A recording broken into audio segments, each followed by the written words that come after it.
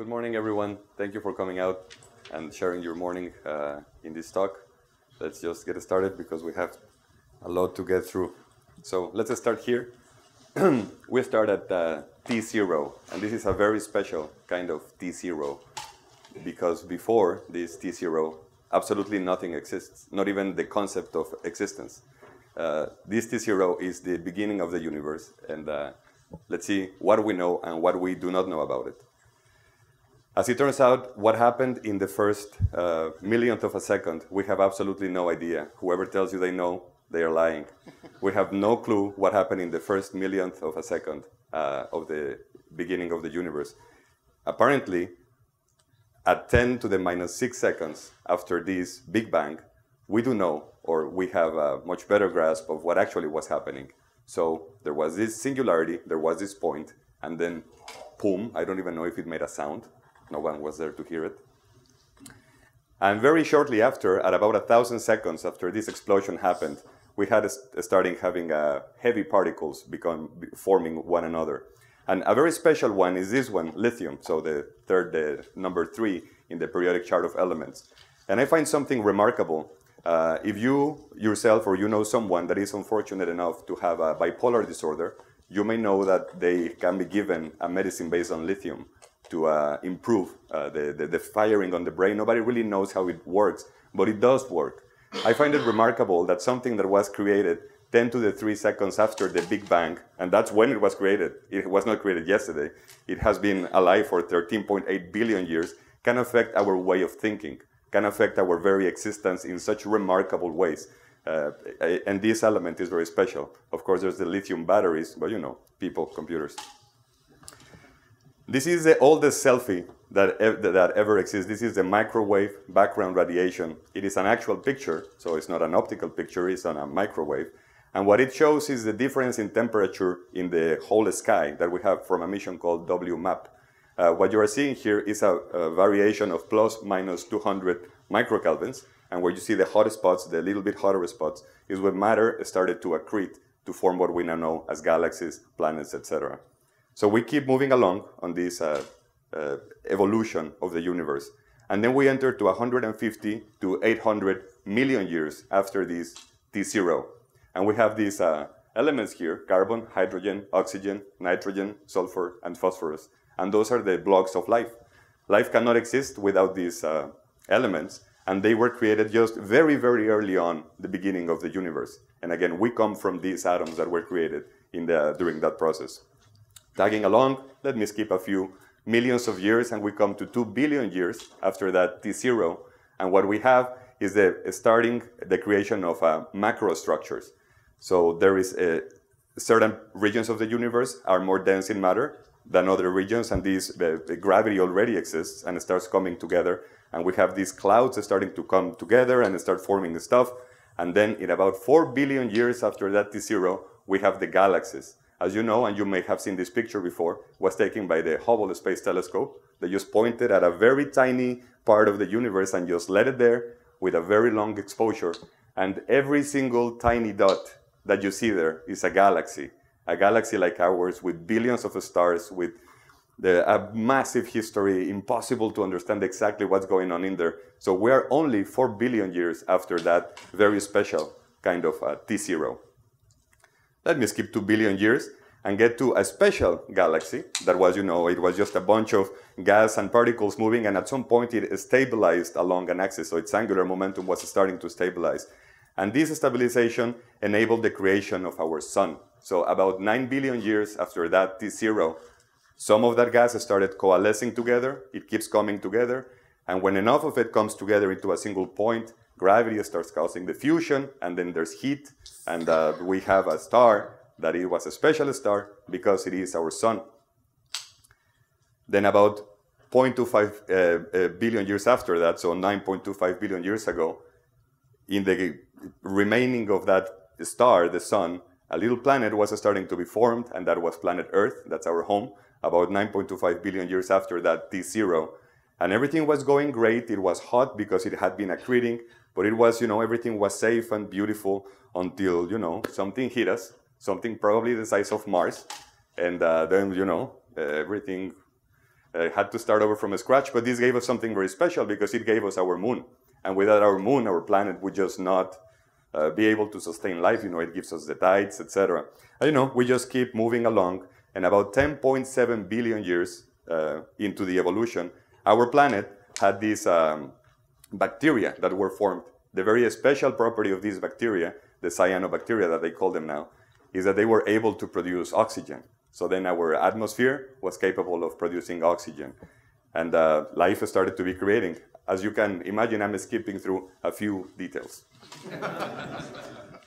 13.4 billion years later, on Earth, we had sharks. And that's my best rendition of a shark. Sorry, I could not draw anything better, so just imagine the shark. I find it remarkable that sharks are older than trees. Sharks have been around for a long, long, long time, and that is 13.4 billion years after that T0, we got sharks on our planet. Then a little bit later, we got dinosaurs. So that's a T-Rex. That's an actual skeleton. I took the picture. Well, not me. I took the picture from the internet. I didn't take the picture of the T-Rex. And then everything was going great. We had the dinosaurs, and they were, moving along and doing their Jurassic stuff. And then we had a comet hit in Mexico. I'm from Mexico, so please don't take it on me. It wasn't my fault. So in the Yucatan Peninsula, this comet came, or that is the most accepted theory, at least. And what you're seeing there is some gravity variations on that Chicxulub crater that is there, and that wiped off all the dinosaurs. Well, not all of them. Some of them evolved to be birds. Talk about bad luck. And then 13.77 billion years ago, that very special T0 is when modern human anatomy came about. And this, I'm skipping over the Neanderthal, etc., but that is the modern human anatomy. And then 13.8 billion years, we come to today. And we come again to this little dot. And that little dot is what our understanding of everything that happened before, all this story that we went through, that's what it would be if we did not go and explore space. So it is very important that we choose in this disjunction that we find ourselves. We just, assume that something happened, assume that we're here for some reason that we philosophically will find out, or we go out to space and try to determine exactly what went on. And this is when we enter into the exploration. So this motivates exploration of space, understanding all this history, what happened. We have been alive for a negligible amount of all this history, but I find it remarkable that we have the capacity to understand everything that happened before. If you're interested in the year-by-year history, good luck. There's lots of books. I honestly don't understand it all, but let's try to see how do we go about opening up this dot, which at this point represent our understanding. So the first one, again, skipping over a few other important contributors. The first one that unlocked the universe, in my taste, was Isaac Newton. Of course, a very observant and very capable mind that decided to write its Principia Mathematica, and with that really told us in his three laws what's up with this that we call existence and reality and physics. And one diagram that I believe it was drawn by he himself, it's the initial idea of getting out of Earth and going into space. So what you are seeing there, it's a little mountain, that point V, and essentially the way he reasoned was, if I grab a ball and I throw it or whatever, I grab something and I throw it on top of a mountain, it's going to fall. If I, throw it harder, it's going to travel farther, so on and so forth. Then at some point, I'll throw it with such a speed that by the time it falls, it won't have time and it will hit me in the back of the head. Oops, sorry. And that is a satellite. So he came up with the concept of a satellite just by imagining, throwing from the top of that mountain, and you have that D, E, F, G, etc., and then until you come and hits it to the back of the head. So in space, stuff doesn't orbit. I mean, we call it orbiting, but what stuff is doing, stuff is falling, but doesn't fall down, it falls around.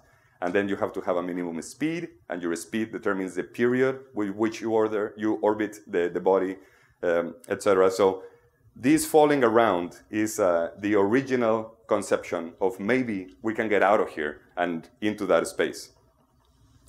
Then the fooling around, because as it turns out, nothing really works like this. And I cannot even start to enter into the special and general relativity. Newton is the one who gave us the laws of gravity and calculus. I know, Leibniz, two teams. But Einstein's theory is really a much better representation. But as it turns out, and I hope you can see today, with Newton's laws, we can do remarkable work. And so there's just that guy. I want to acknowledge him. But we won't touch a lot into his theory. Очень хорошо, for those of you from Russia. Shortly after these ideas, we got the launch of Sputnik, 1957, the first man-made object, human-made object that went onto space. It was an amazing thing. It instilled fear in the United States. It instilled awe, and we quickly had to respond. So then Jet Propulsion Laboratory, where I used to work, decided that, well, the military decided that somebody had to build a satellite and somebody had to launch it, and they picked JPL. And then shortly after the launch of Sputnik, JPL launched Explorer 1, the first American satellite. And then the race was on, and the race was, thankfully, for exploration. Sure, the original motivation was the Cold War, and we had all these issues going on. But it was wonderful that in this show of capability between two countries, we got to discover so much. So let's see the force of math. Just, a little bit going back to high school, you get the rate of change of momentum has to be equal to the forces acting on an object, right? And then you can say like, okay, well, the momentum is the mass times the velocity. And then you can say that the mass has to be constant because, something is not excreting matter. And then, so you can take it out of the derivative and you get this mass times the derivative of the velocity with respect to time has to be equal to the forces. So that's the force of math. And then, on the other hand, you have the Newton's laws of gravity. That tells you that the force of gravity between two objects is the product of their masses divided by the square of the distance between them, times this constant, the gravitational constant. But we also, from the previous slide, know what the force is supposed to be from a calculus perspective, so we can equal those two equations. And we end up with that the derivative of the velocity has to be, as the little m is on two sides, so I cancel it. Is this gravitational constant times the mass of the big body divided by the square of the distances. And then if you notice the last v is now in bold because now it's a vector. And the reason why I made it a vector is because I just multiplied it by the line that joins the two centers. And I put a minus because the force is attractive. So it's attracting and that force is along that line. So now we have a vector. So this is great. Now that means that we have 6 differential equations to describe the motion of the spacecraft. We have the derivative of position, by definition is the velocity, and the derivative of the velocity, which is the acceleration, is this minus mu, which now is g times m, times r over r cubed. So now this is a vector, 6 differential equations for that point mass. I'm not going to be talking about the attitude of the spacecraft, which has the other 6 differential equations and other stuff. So that's the math of force. And this is a fool. I entered JPL in 2009 and I said, okay, I'm going to do it. I'm going to understand everything there is to understand about a spacecraft. I'm going to know everything there is to know about space travel. That's my first day. I'm proudly holding Cassini's navigation program. And I was going to do the maneuvers so that Cassini would, execute its merry way around Saturn. I was such a fool. Those differential equations that I showed you, the 6 ones, you can try it yourself, and I'll post some code on GitHub so that you can do it. What I did here is I just tried to say, okay, give me the position of the Earth and the Moon, well, the Moon relative to the Earth, at the beginning of CppCon 2016. And then just use the GM of the Earth, that mu stuff, and just simulate those differential equations just forward up until today, so 1 year. Do they predict? So let's see here. I'll use the cursor here. We can see that in the beginning, the 2 lines are really riding on each other. So that's pretty good. But then, shortly after, what is this, about a month, I'm already off by what, like 4 or 5? What are the units? Earth radii? So I'm off by 2 Earths. That's probably an unacceptable distance. And of course, as I move on, the error just becomes, we should say, astronomical. It's pretty bad. Or is it pretty bad? So we can take the 2 attitudes, right? It can be awful because, by the time we are in 365 days, I'm off by like 60 Earth radii. So essentially, I'm pointing you the other way. So that's bad. But I also find that it's really encouraging that with so little differential equations and so little knowledge, you can predict it for 30 days. So that's pretty cool. And again, no cheating here. Is just grab whatever. Also has an analytical solution. I won't enter into it. You can solve Kepler's equation for the two-body problem. But you can just grab the equations, put them in Python, use scipy od int, and just propagate them, and you get that. Whatever, 20 lines of code or something like that. That gives you 30 days of where the moon is. So the force of reality is that, of course, that's not how stuff moves in space. We not only have the force of the central body, we also have many other forces. And the reality is that you have to be adding these forces onto that vector to be able to really reflect everything that is acting on the object that you are trying to model the motion for. So what kind of accelerations or what kind of forces are acting on the body? We have many. I'm going to try to enumerate a few. We have n-body perturbations. The first one, you have not only the moon, but you also have the sun, which kind of matters, considering that it accounts for about 99% of the mass of the entire solar system. Doesn't seem reasonable to ignore the sun.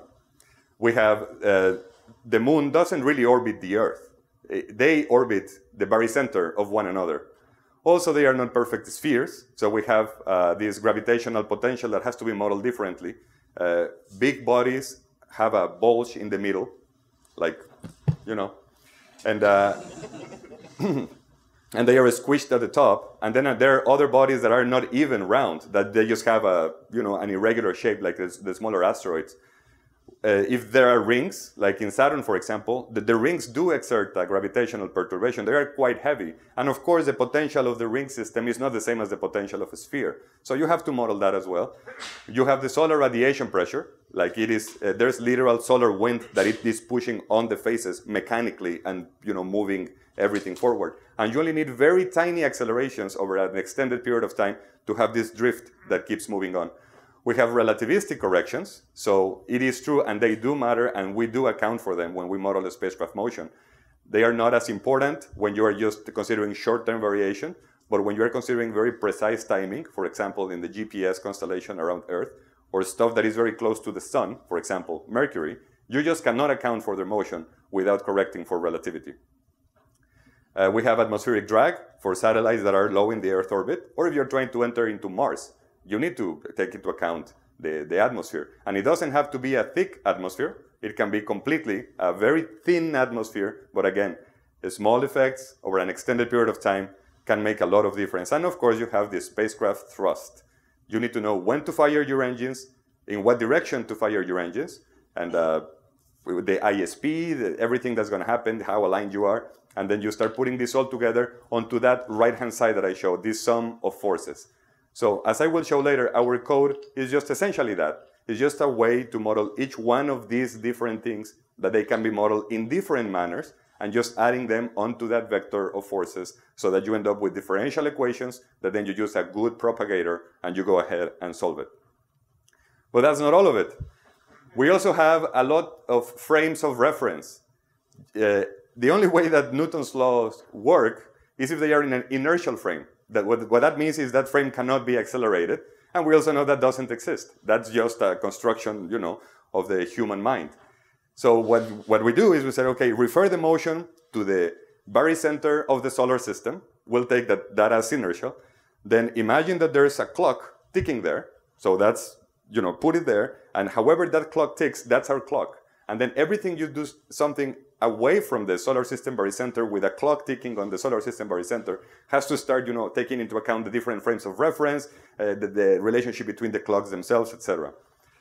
We have different shape models, as I mentioned before. Not everything is a sphere. Not everything can be modeled with spherical harmonics. Sometimes they use plates. Sometimes they use triangles. Sometimes they use cubes. So we have many different ways to model the shape of an object. Temperature models. How is the temperature radiating on the spacecraft? There's many ways to do that. Radiation models, something like Jupiter, has the strongest radiation in the solar system. And you need to do all these models, and then these are represented by a collection of data. It's like a shell that you have to interpolate and find the correct shell, and then find the 8 corners, and then interpolate like this, and then like that, and then like this, and you have lots of data. So quite complicated. Added to dynamics, I said, I'm not going to mention it, but you have a body that is, distributed, and it's not the same being like this than being like that, and where's the center of mass, and so on. Aerothermodynamics, if you're entering into Mars, you're hypersonic relative to the CO2 atmosphere of Mars. So you're heating very fast. You're also dropping heat very fast from the heat shields. And of course, you're getting mechanical motion on the spacecraft. You got to model the instruments. So you have to model the camera, the aberration, the temperature. Where is it looking at? Like whether you're pointing it correctly. And not everything is a camera. Some are radars and so on and so forth. All the telecom, you have your data. Your hard drive is full. You're in Jupiter, and you gotta give it to someone, and it's not gonna be FedEx. So you have to find Earth.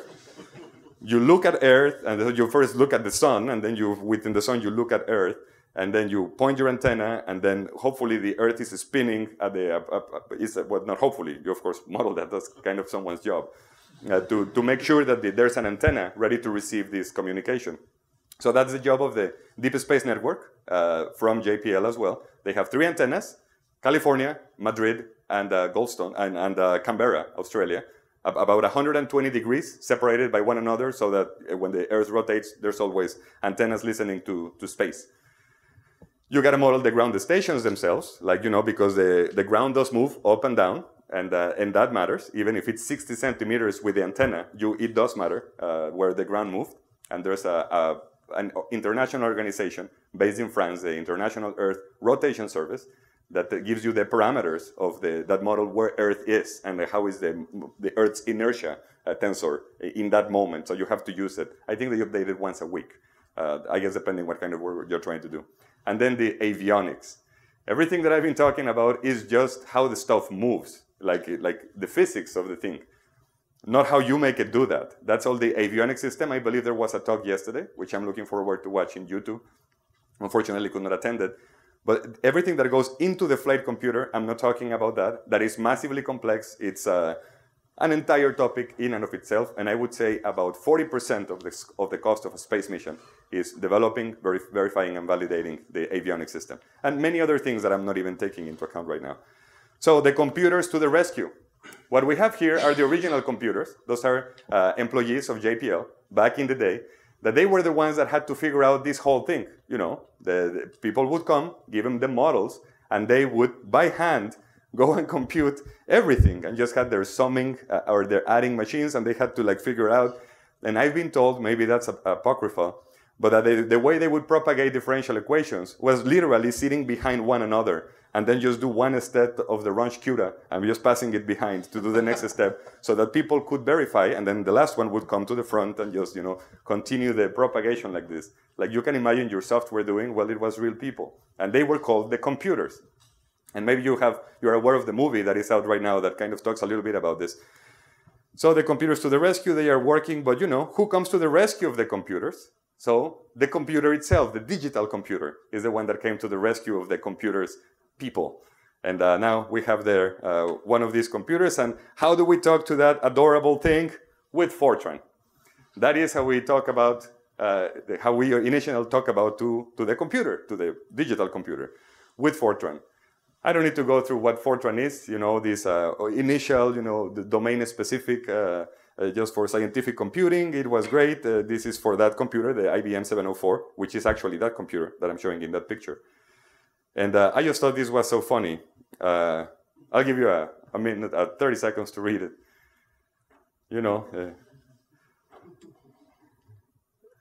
Any programming language that says stuff like that should be looked at with skepticism. So did the value of pi ever change? I heard that we're planning to move it to 3, just, Yes, that's true. So now, Fortran is remarkable for many reasons. But now I'm going to try to explain why is it so prevalent in rocket science.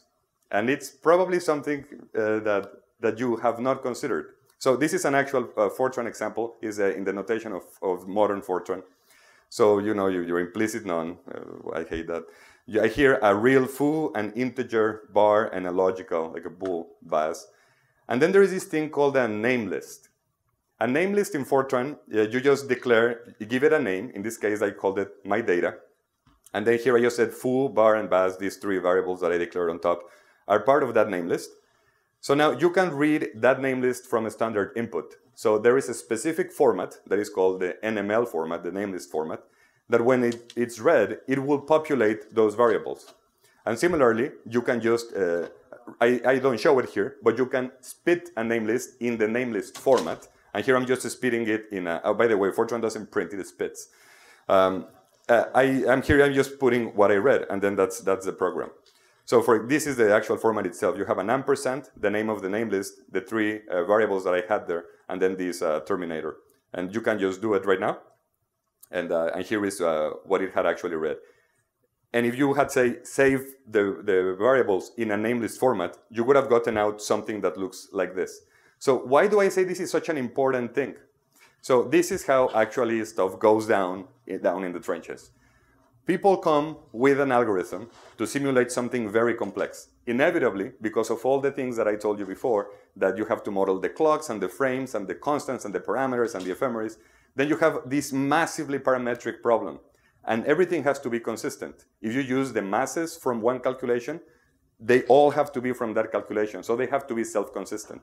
You cannot use the masses computed from here with the radii computed from there. So it has to be everything consistent. So what people would do is just grab this massive name list, put everything in them, and just distribute it to one another, grab their program, at the top and start saying, you know, MA1A, MA1B, MA1C, and all the parameters, hundreds of them, and then just produce some documentation, which is better than nothing, and distribute it to other people. So then you would grab that name list, do something, save it, and you had another name list, and you have this collection of text files that represent your entire design. Now, because they are text files and they can have comments on them, they can be version controlled, then people became used to working like this. As soon as you write a Fortran program, you have automatically a parser for a language that people understand.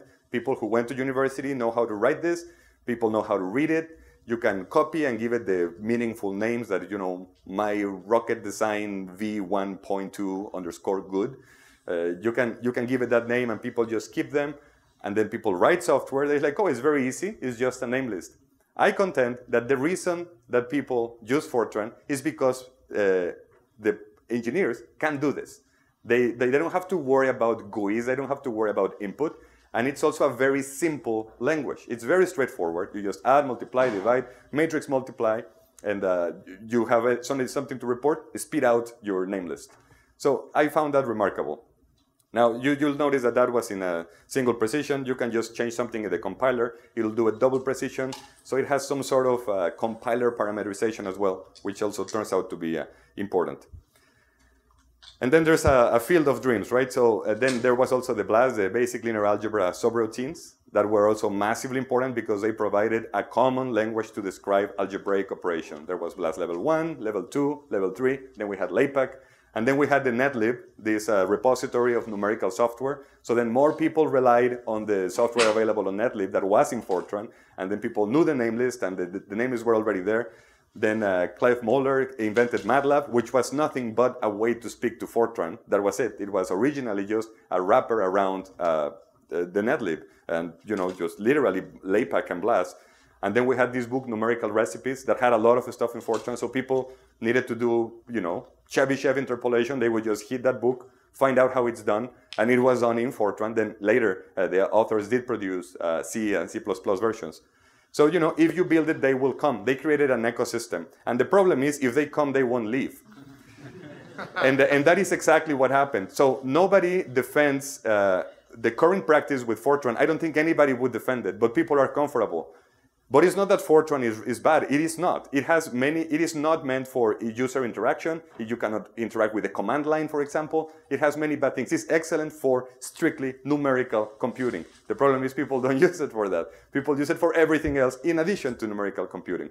So it's been very difficult, at least for me, to try to convince people to continue doing their Fortran calculations in Fortran, because indeed it is a very good language and people know it. But you know, just put the wrapper in a more robust language like C++ that probably you've heard of. So dreaming a solution. This is, you know, approximately how a problem solution for somebody that works in a space, or I guess anywhere, looks like. You have some time allocated to the setup of the problem, Another time, once you set up the problem in the whatever system you're using to solve it, you actually solve, so that's the computing time, and then you have to post-process your solution, analysis, etc. Now, I believe that currently what's happening is computing is really not that big of a deal for the most part. In 90% of the cases that I have seen in rocket science-like calculations, computing is not the issue. There are special problems for which computing is massive. Of course, absolutely. But for the most part, in the day-to-day life of an engineer, he or she needs to set up the problem in a massive amount of time. When it's finally set up and verified that it is the actual correct problem, then they solve it, which is relatively small in comparison, and then you have this massive set of results that you have to post-process then.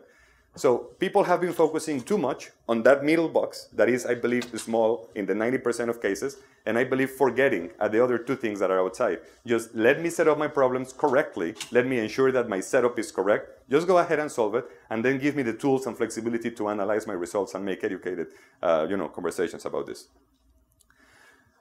So what did JPL did? I must say, none of the C++ code that I'm presenting here was done by me. This is all done by JPL. Many people, two wonderful in particular, Ted Drain and Scott Evans, they came up about 11 years ago, maybe even more, I don't even know, but at the turn of the century. They came up with this new system called Monty Python. Really, that's the name of the mission operations and navigation trajectory, something, whatever. They just wanted to call it Monty Python. And so it's built around a concept called a BOA, a binary object archive. And what a BOA is essentially like a game component, entity component architecture that everything only has its name and a set of properties. And you have a trajectory that can have a central body, orbiting bodies and polynomial, and everything's like a string. And then in the BOA, you store those strings so you can exchange BOAs with one another. And they kind of, I believe, hit bullseye. And everything is written in C++. And this is I'm illustrating approximately how it's used. So you can just load a BOA from a file. It's a binary format. You can store a new design element in that BOA. It will immediately be available to you and also will be written into the BOA. So you can use it in another process. You can find, it kind of handles all the complexity for you. In this case, we have this ET, it's called ephemeris time. It's some sort of dynamical clock. It can parse a string, and now it allows you that it forces you to specify a clock. And you'll see this thing right here. It manages units. Massively important. It's not boost units, it's another units library like within the Monty system. And it is massively important. It simplifies things dramatically. And as you know, we did lose a spacecraft because we were not careful about that. And then it can, if you say, okay, I want to find the occultation of the sun, the sun has to be here, the moon has to be in front, as seen from the DSS-14 station, with that context in that BOA, and then this is the time span, and then it just, gives you the events. So you become very productive. But this is C++, which I love, of course, that's why I'm here. But not everyone does. So BOAs are not the only constrictors, so everything has Python bindings. And everyone works from within Python. As it turns out, this is not an issue. Again, setting up the problem is what takes the time. The little runtime penalty that it has for setting up the problem in Python is very minor. Once it has checked the units and build the things, etc., everything runs at blazing speeds in C++ and is fine. So this is approximately the same. You'll notice that it's very similar to one another.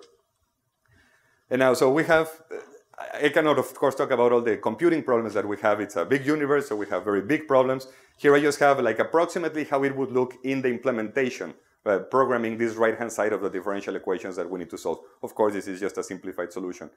So this is where I see the power of C++ shining through, and I don't need to convince you of this. So here we just have some status, is the right-hand side. We pass you the vector of states, y, and I want the y dot, the derivative of those, given those states.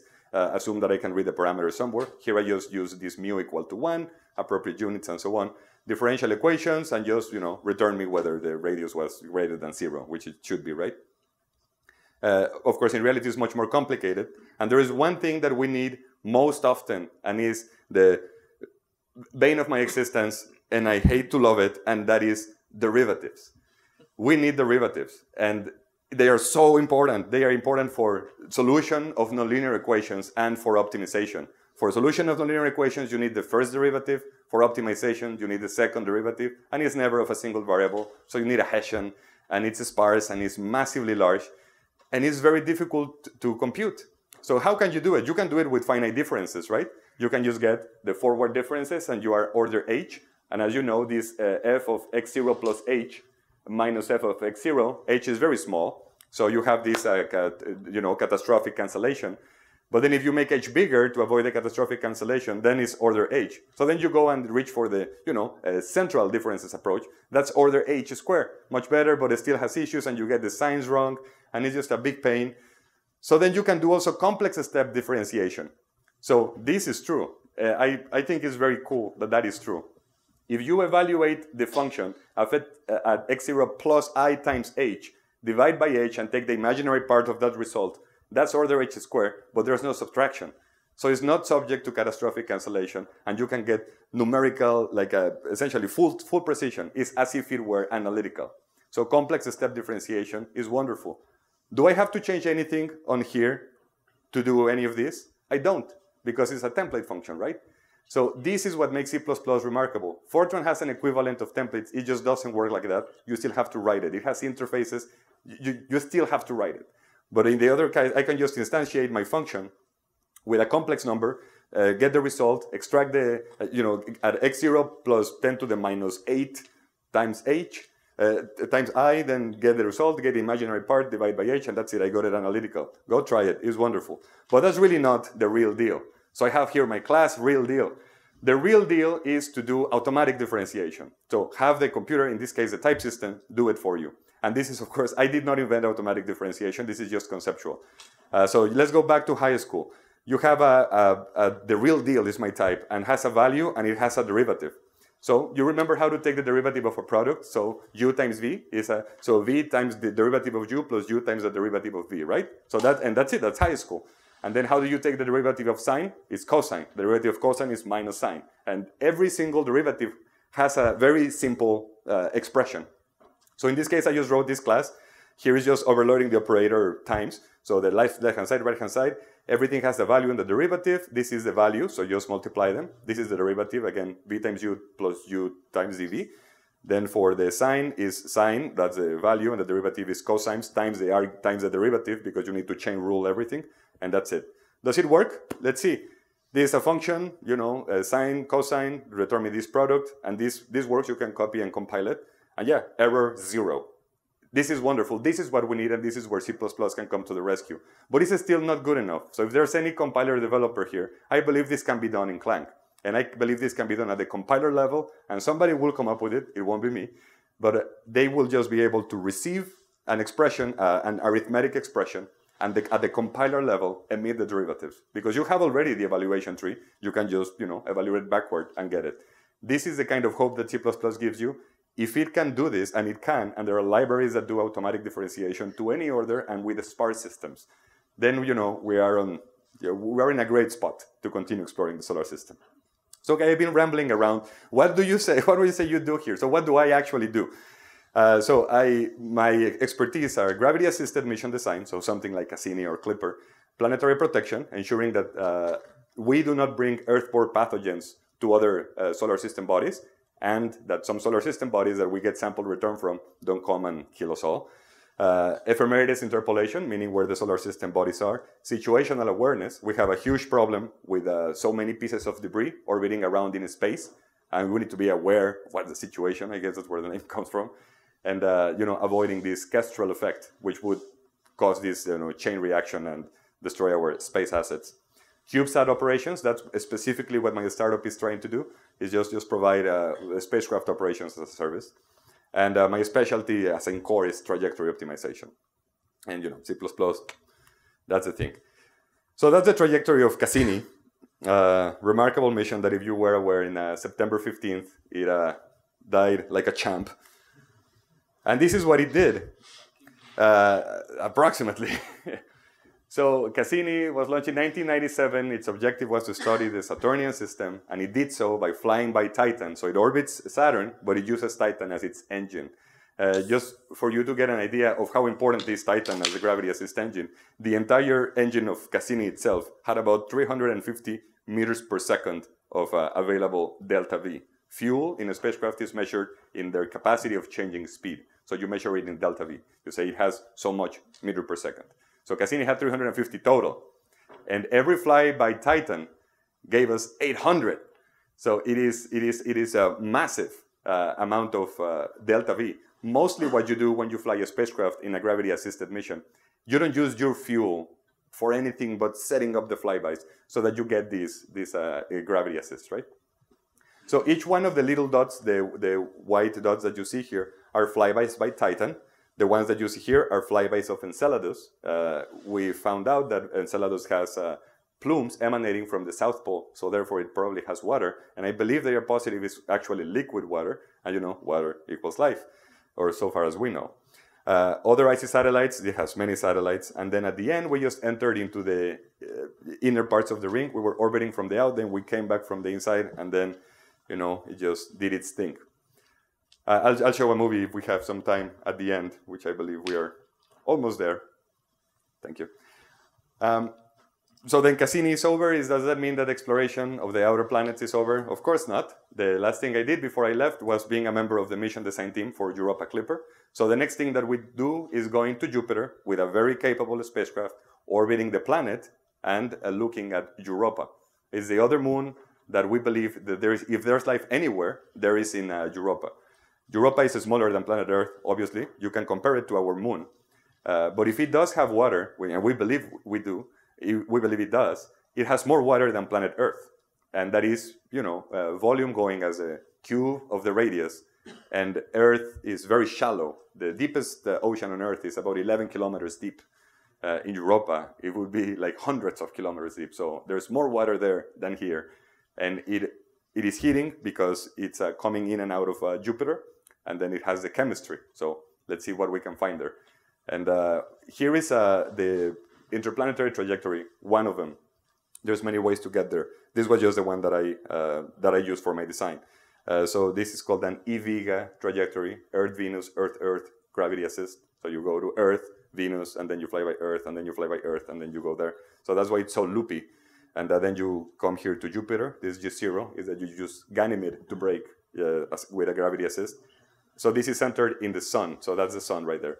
And then this is centered already at Jupiter. And we start, these guys right here are the flybys of Europa. So you have first exploring 1/4 of the hemisphere, then another 1/4 of the hemisphere, then another 1/4 of the hemisphere, and then another 1/4. These black lines are eclipses that we need to be careful for because it will be a solar-powered mission. And that's how a trajectory looks like. The color coding is just different phases of the mission. So again, with the damn dot. So now, what do we do here? So that initial picture that I showed you of the modern human anatomy is actually a plaque that was put in the Pioneer spacecraft. That's how it looks in the actual spacecraft itself. What it shows is, you know, the human inhabiting Earth.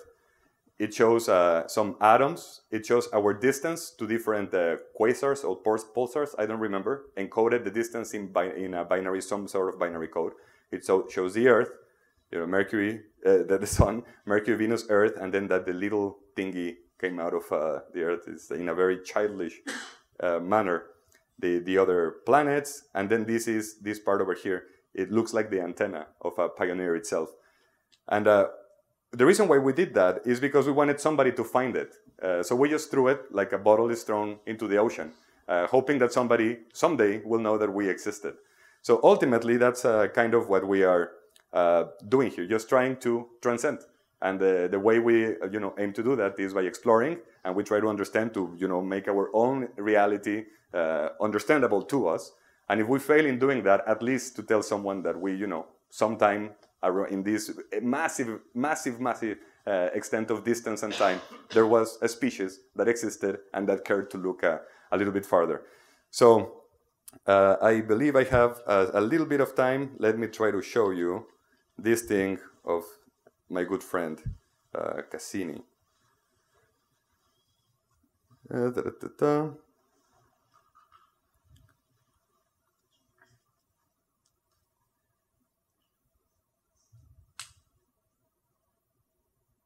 And of course, I don't know how to increase the volume, but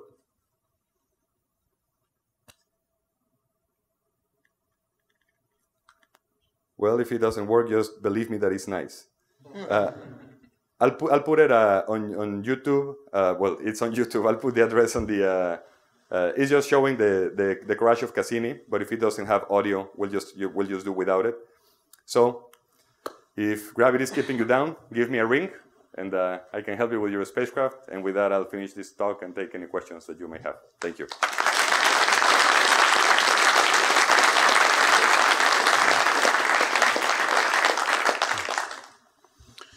How are the coordinates of the different bodies in the solar system tracked? How are the coordinates? How are they stored? Like, what is the system that you store the location of everything in? Great question. So, how do we store our rotations and so our orientations, etc.? So, there is a frame rotation system. They can be stored as quaternions, or they can be stored as rotation matrices. And I prefer that when they are stored as quaternions, because then you can get the derivative very easily. We often need the derivative of the rotation as well. And it's just an abstract interface that is from base and then to base, and then you have the name of the base and the name of the target frame. And this forms a tree, right? And this is one of those wonderful computer science problems that, of course, game designers probably have discovered this on their own. But you have this tree that has the base frame, and then the next frame, and then the next frame, and so on.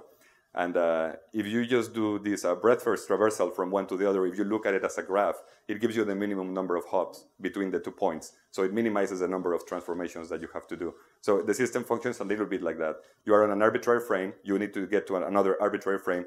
You breadth-first search it. You get the search graph. And it gives you the transformation chain. And the reason why it needs to be so deep, again, like in games, is because you have the camera, which is mounted on the arm, which is mounted on the spacecraft, which is relative to the sun, which is relative to... So it's a very, very extended chain. Which is the ultimate frame of reference? The root frame of reference. Yeah, what is the root frame of reference? There are two. So the official one is called ICRF, the International Celestial Reference Frame. And then you can refer it to the ecliptic plane, meaning the average plane where the planets orbit, or you can refer it to the Earth mean equator of the year 2000 at 12 on UTC. And so again, it's doesn't matter what it is as long as it is something, and the one that is most commonly accepted is ICRF frame. Then there's another one called EME 2000, and again, some of them differ by clocks, etc. But in the end, all your calculations will go back to ICRF. And it's a published standard. If you Google ICRF, you'll see how it goes. Of course, the work of many wonderful astronomers to come up with it. When you're solving the differential equations, how do you determine the time steps for to minimize error or whatever? So it is. That's an excellent question. It is adaptive step size. So you cannot just there's a lot of experience that goes into it, but it has to be adaptive step size. So you just have this minimization of the truncation error. You also have to give longer time steps to increase the propagation speed, the speed at which you get the result, and also make it small, but not too small, because then you have truncation error. We use Adams methods as opposed to Runge-Kutta that are a little bit more capable in their throughput and error control. But yeah, error control in propagation of differential equations is an entire topic in and of itself. And there is also the symplecticity, meaning that sometimes you need the energy to be conserved, which is not with Adams or Runge-Kutta methods. Right. So there's the symplectic propagators. So you do correction for energy then?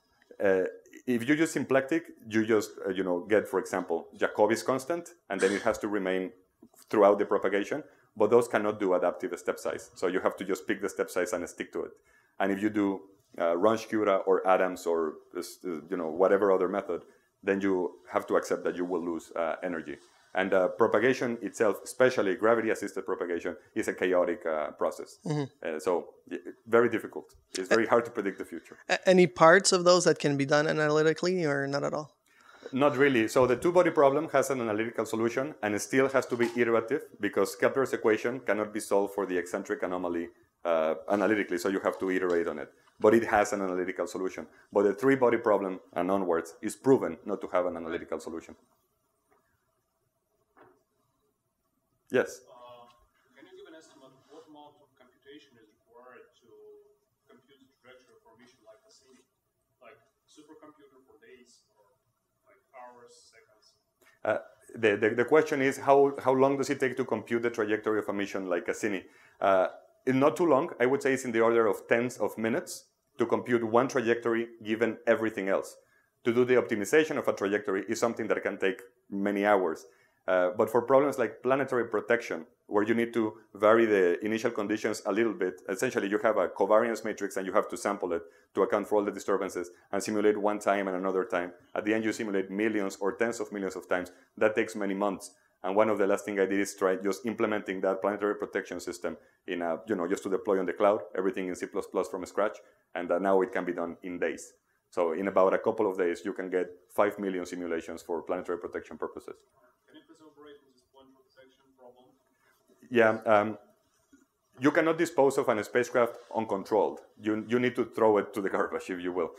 You cannot just say like, okay, it stopped orbiting. So take Cassini, for example. It was out of fuel. It could have remained in the Saturnian system for whatever amount of time.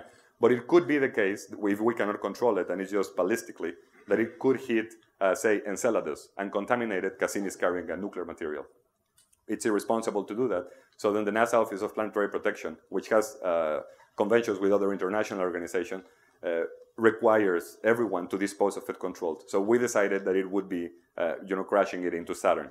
When you do a mission like Europa Clipper, you could hit Europa if you don't pay attention to what you're doing. So when you have a nominal mission, you extract the covariance, in other words, the uncertainty of every parameter of that mission, and you sample each one of them and assume that the spacecraft fails and determining how many instances did the spacecraft actually hit Europa.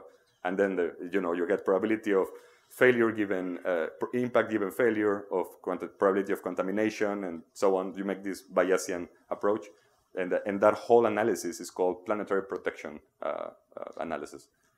Yes, of course. Yes? When concatenating the transformations, so you talked about the transformations, Mm-hmm. do you run in any numerical problems? Like, what kind of number representation do you use? If we run into any numerical problems in representing the transformations, everything that we do is in double precision. The only thing that has to be done in quadruple precision, which is only implemented in software, is the time for very precise ranging calculations. So our clocks are now super, super, super accurate, and they have USOs, the spacecraft ultra-stable oscillators. And sometimes to do the orbit determination, you need quadruple on time only. But everything else, double precision, seems to be good enough. Continuing on that question, do you need to modify reference frame in order to get better precision? Like if you're doing calculations around Saturn, do you try to make Saturn your reference frame in order to reduce the scales of the double precision? Absolutely. That is called center switching, and it's also represented as a graph, which also you just do the graph search to do it. So you have this tree, you have the sun, and the barycenter of the planets orbits the sun. And then within the barycenter, you have the central planet, and then you have the satellites of the planet.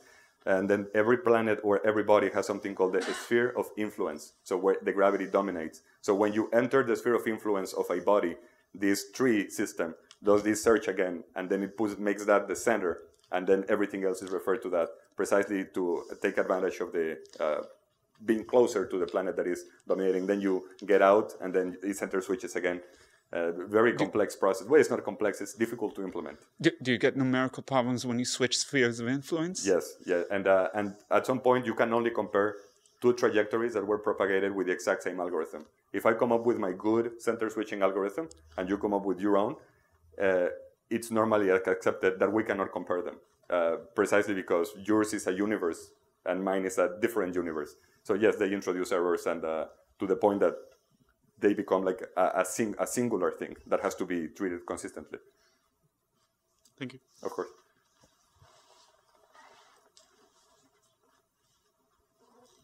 Well, if there are no more questions, I appreciate you attending the talk. Thank you.